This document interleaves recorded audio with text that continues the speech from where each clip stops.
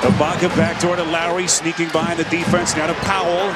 Walks a tightrope baseline. Beautifully done by Powell. Terrence Ross was there defensively. You got to step over and accept the challenge. That's a three. Got it. How about the play by Kawhi Leonard? He gets the offensive rebound and then just finds Powell, who's out there by himself in rhythm.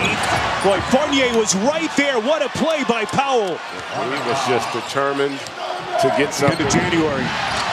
Boy, Powell's hit some huge baskets in the second half.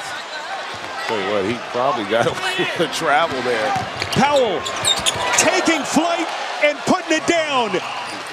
And partner, even that play Kawhi Leonard makes, the regular season is going to be about what happens in the postseason with all the disappointment they've had over the last several years. Boy, how big has Norman Powell been off the bench? 13 points, 12 of 20 from the field. There's Powell looking for more. When they get back home, and you know, think about how thoroughly dominant Toronto's been since game one.